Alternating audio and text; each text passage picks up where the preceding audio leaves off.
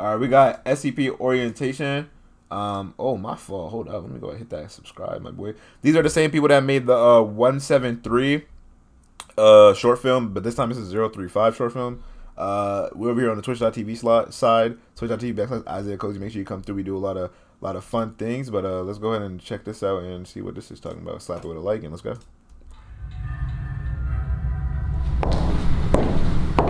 SCP-035 is to be contained within a steel, iron, and lead-shielded room at all times. Doors are to be triple locked at all times, with the exception of a... Alright, listen, first of all, get that nail polish right there, shorty, you know what I mean? Her hand kind of built like 096, feel me? Them fingers is just, oh my god, I don't know, why am I nitpicking somebody's finger? I don't know, this shit crazy. Allowing personnel in or out. No fewer than 2 armed guards are to be posted at any time. Guards must remain outside at all times, and are not allowed within the containment room under any circumstances. SCP-035 appears to be a white porcelain tragedy mask. A highly corrosive and degenerative viscous liquid constantly seeps from its eye and mouth holes. Fire. And anything coming into contact with this substance slowly decays over a period of time, until it is decayed completely into a pool of the original contaminant. Fire. The origin of the liquid is unknown. Whoa, that's fire. Hold on. So what they have here on the whatever this is, I don't know exactly what it is, but it has to have been reactive to whatever this is. So I don't know if this is black paint or what, or maybe they put like a little acid or some shit, because this is definitely reactive. It look like maybe a little gunpowder. I don't know. Yeah, that's fire. That's fire. Patients with SCP-035 have proven to be informative. Researchers have learned details about other SCP objects and history in general, as SCP-035 claims to have been at many momentous events. SCP-035 displays a highly intelligent and charismatic personality, being both amiable and flattering to all those who speak with it. It comes across as highly intelligent and appears to have a photographic memory. However, psychological analysis has revealed SCP-035 to possess a highly manipulative nature, capable of forcing sudden and profound changes to an interviewer's psychological state.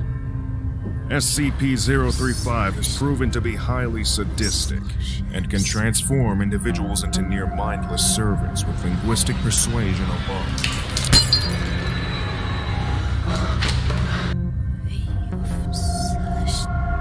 SCP-035 has stated that it has intimate knowledge of the workings of the human mind, and implied that it could change anyone's views if given enough time. SCP-035 appears to be a white porcelain comedy mask, although at times, it will change to tragedy.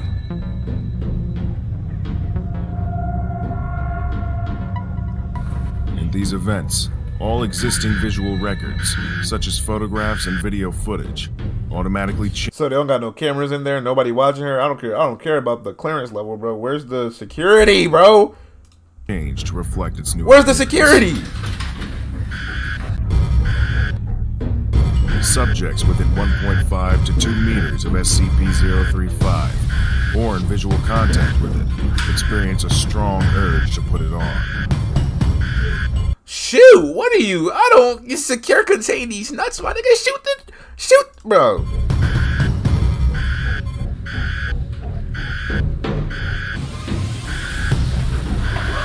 When SCP-035 is placed on the face of an individual, an alternate brainwave pattern from SCP-035 overlaps that of the original host, effectively snuffing it out and causing brain death to the subject.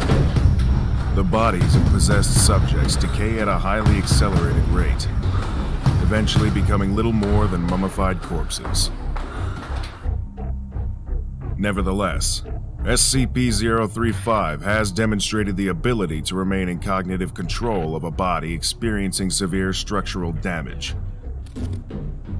even if the subject's body literally decays to the point where motion is not mechanically possible.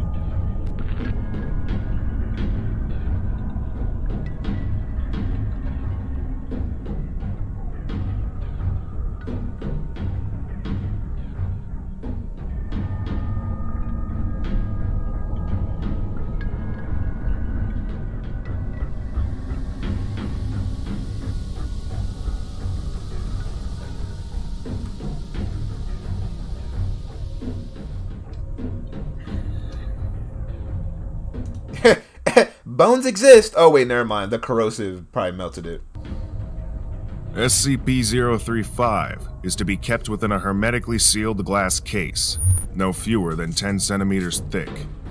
A trained psychologist is to remain on site at all times, and research personnel are not to touch SCP-035 at any time. Where are the guards? No way you just sent a D-class by himself in there. Well, what's she about to pick up the mask next?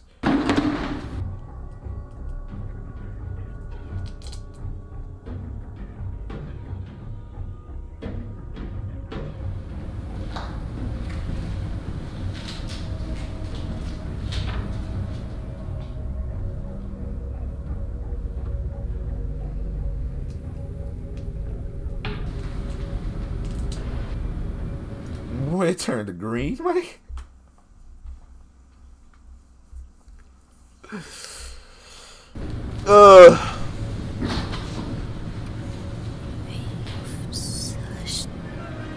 Oh my god, bro.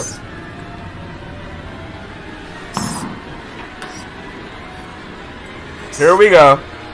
Here we go, chat.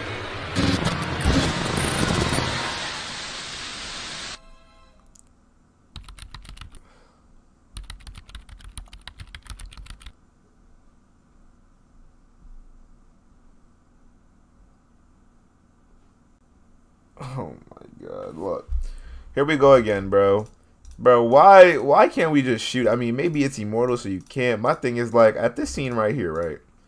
I don't know what she looking at, but clearly this is not a video camera footage, but the picture changed from a smile to a frown. You don't got no type of comms where you could be like, yo, she about to put on the mask. You don't got no cameras. You said burn the mask. You can't. I don't think you could burn the mask. Feel me? You can send it to the sun. That'll probably be fire. I don't see why they don't do something like that. Like, that's crazy. You said get the sledgehammer. What have I missed? You missed a lot, bro. But, like, bro, I don't understand it. You said cut it in half, then throw it in the ocean. What if it accidentally goes on the fish? Come on now. It can literally be the mask on any creature. Like, bro, what are these soldiers are useless, bro. Just like in the video games, bro. Y'all real life don't do anything. And now she lost her best friend because of that. You said burn it with hellfire. Dump in the mountain of snow. Hey, bro, I just don't think y'all thinking with y'all brains, bro. I like how the gender just picks it up like it's okay, right? Exactly. But yeah, this live action little series is fire. Keep doing y'all thing. Orientation, y'all are fire, bro. Fire.